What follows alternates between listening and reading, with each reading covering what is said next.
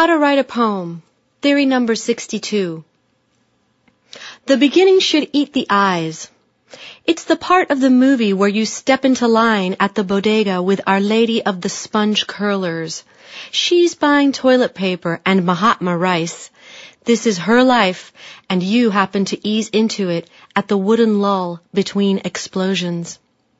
You could also begin while she's watching her husband drop the scotch he's sucked for days, hear the glass break magnificent rain over the linoleum.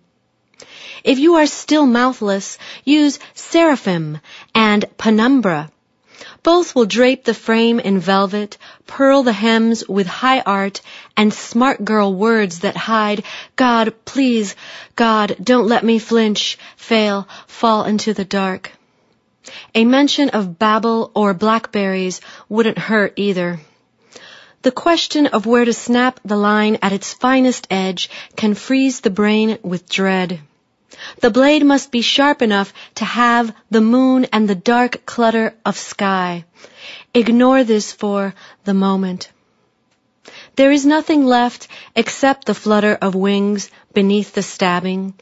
The woman before the stove, stirring rice and wishing death.